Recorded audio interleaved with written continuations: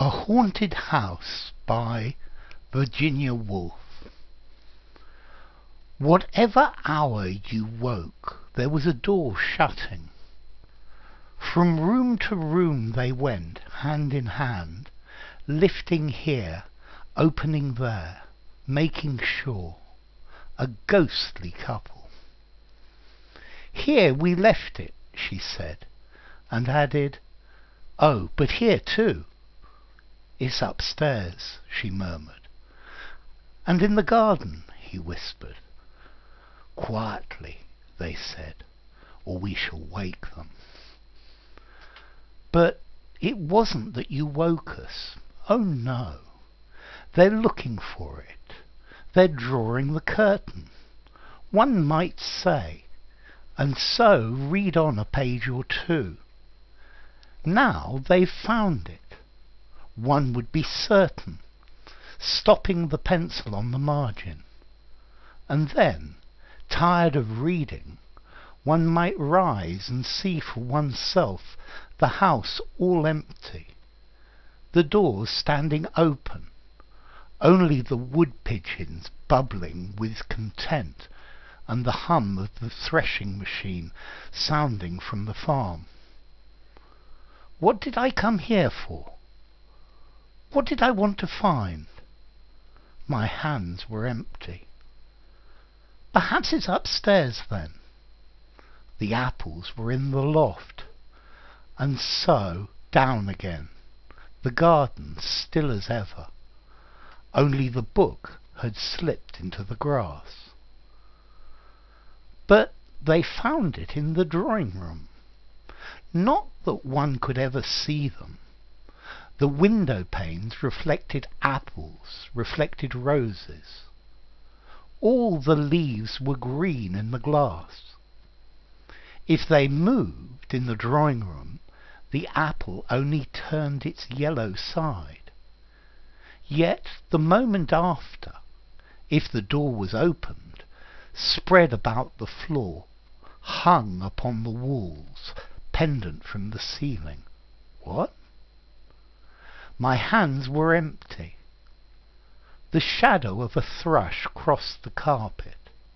From the deepest wells of silence, the wood pigeon drew its bubble of sound. Safe, safe, safe. The pulse of the house beat softly. The treasure buried. The room.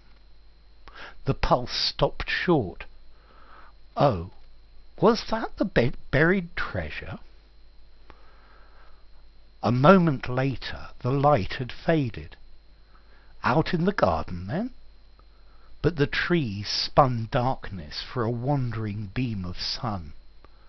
So fine, so rare, coolly sunk beneath the surface of the beam, I sought always, burned behind the glass. Death was the glass.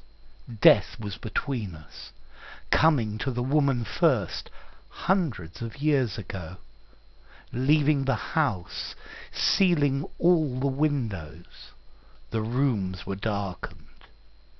He left it, left her, went north, went east, saw the stars, turned in the southern sky, sought the house, found it, dropped beneath the downs. Safe, safe, safe, the pulse of the house beat gladly. The treasure yours. The wind roars up the avenue. Trees stoop and bend this way and that. Moonbeams splash and spill wildly in the rain. But the beam of the lamp falls straight from the window. The candle burns stiff and still. Wandering through the house, opening the windows, whispering not to wake us, the ghostly couple seek their joy. Here we slept, she says, and he adds, kisses without number, waking in the morning, silver between the trees, upstairs, in the garden, when summer came, in winter snow time, the doors go shutting far in the distance, gently knocking like the pulse of a heart. Nearer they come, cease at the doorway. The wind falls, the rain slides silver down the glass. Our eyes darken. We hear no steps beside us. We see no lady spread her ghostly cloak. His hands shield the lantern. Look, he breathes, sound asleep, love on their lips. Stooping, holding their silver lamp above us, long they look and deeply, long they pause. The wind drives straightly, the flame stoops slightly. Wild beams of moonlight cross both floor and wall, and meeting stain the faces bent. But the faces pondering, the faces that search the sleepers and seek their hidden joy. Safe, safe, safe, the heart of the house beats proudly. Long years, he sighs. Again you found me. Here, she murmurs, sleeping in the garden reading, laughing, rolling apples in the loft. Here we left our treasure.